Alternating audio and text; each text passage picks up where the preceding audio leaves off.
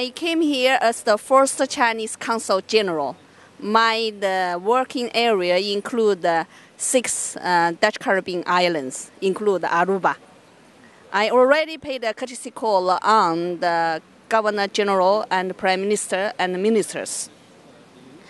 The Aruba, it seems in size is small, but actually it has it keeps its economic development. So it is not easy, especially during this time, the world financial crisis. That seems the economic in this world not grow so fast. But Aruba can keep its sustainable economic development. That means Aruba people, they just go ahead. It's good. Aruba, it has abundant natural resources. Yeah, they have the sunshine. Yeah. So they, as I know, you have a huge career to build green energy. And so you have already set up economic free zone.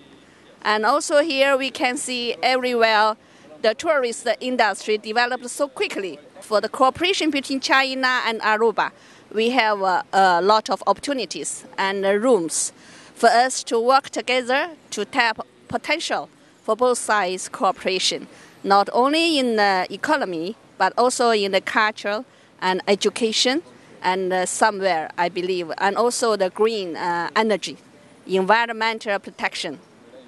And also here, I hope to take this opportunity to say several words. I should say thanks all of the people, the government in Aruba to give a lot of support to Chinese people here. We have a Chinese community here.